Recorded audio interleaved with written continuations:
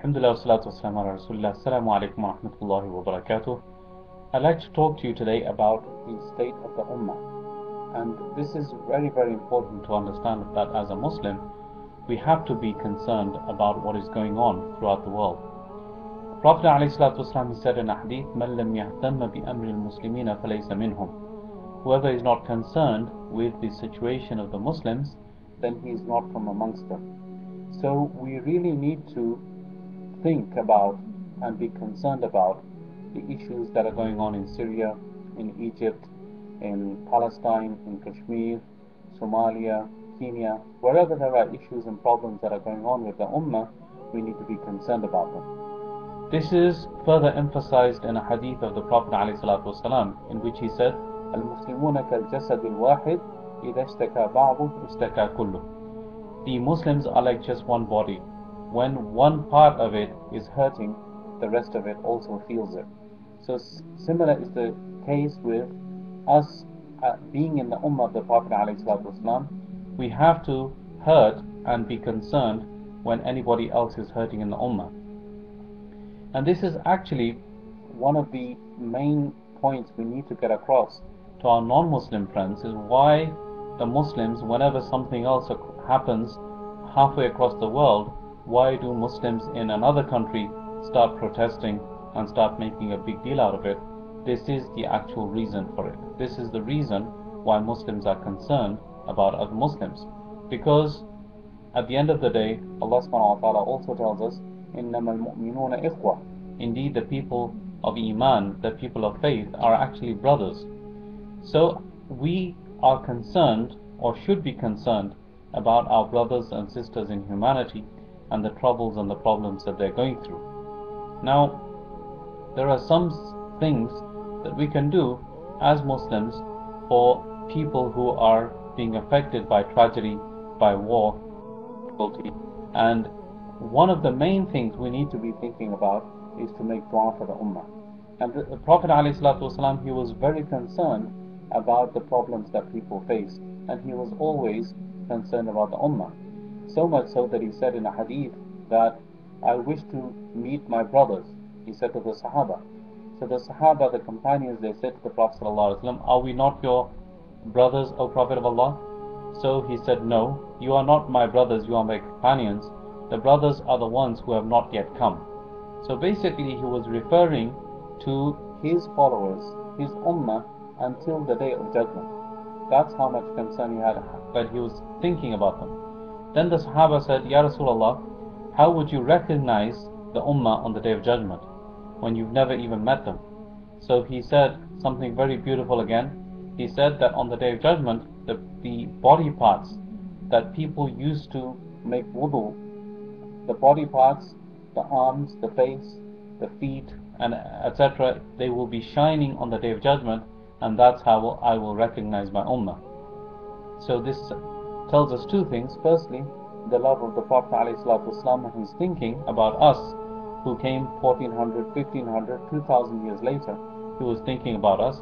And secondly, how important it is to make wudu regularly and pray our salat, obviously, because that's the only way that the Prophet ﷺ is going to recognize us on the Day of Judgment.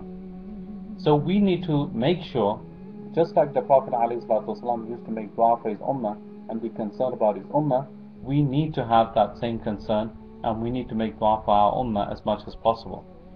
And also, the people that are affected in problems, they need to understand the subject of a video that I made before.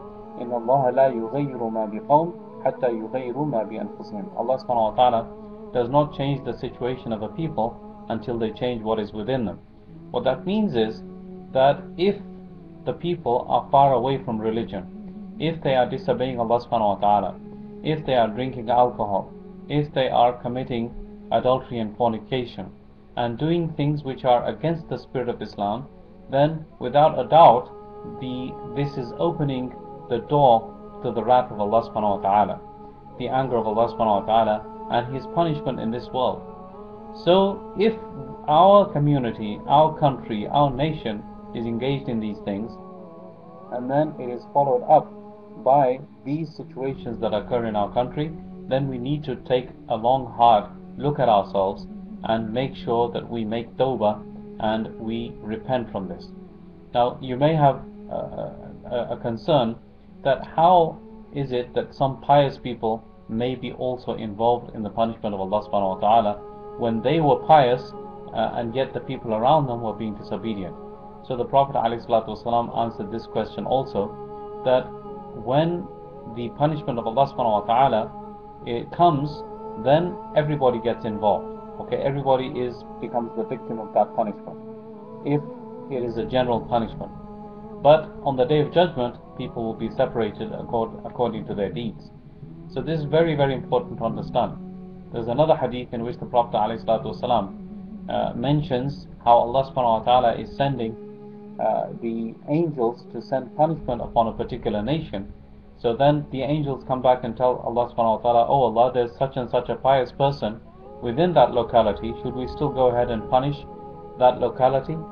So Allah subhanahu wa ta'ala says to them that go and start with that person's house, because the disobedience of Allah subhanahu wa ta'ala went on around him and he did not even bat an eyelid. He wasn't even concerned about it. So you need to start with that person. So this is actually as an ummah of the Prophet ﷺ, we should be concerned about everything and the difficulties that each and every person of the ummah is going through. And the biggest concern that we should have is how the ummah is getting further and further away from religion, and how we need to save each and every person from the ummah and take them towards heaven instead of the hellfire. And the only way to do that is to invite, to remind, make da'wah, to go to houses, give lectures, invite people to our houses, and then talk to them, advise them. All these things are related to rectifying the ummah. And obviously we cannot go to every single person in the world to do that, but at the very least what we can do is think about what we are doing within our own locality, within our community. And that is, if everybody takes that seriously, then each and every person is going to be working in his community and locality, and that will change the situation from locality to locality, and then work its way outwards and mushroom into affecting the whole ummah. I pray that Allah subhanahu wa ta'ala gives me and you and everyone the tawfiq to understand and practice what has been said and heard.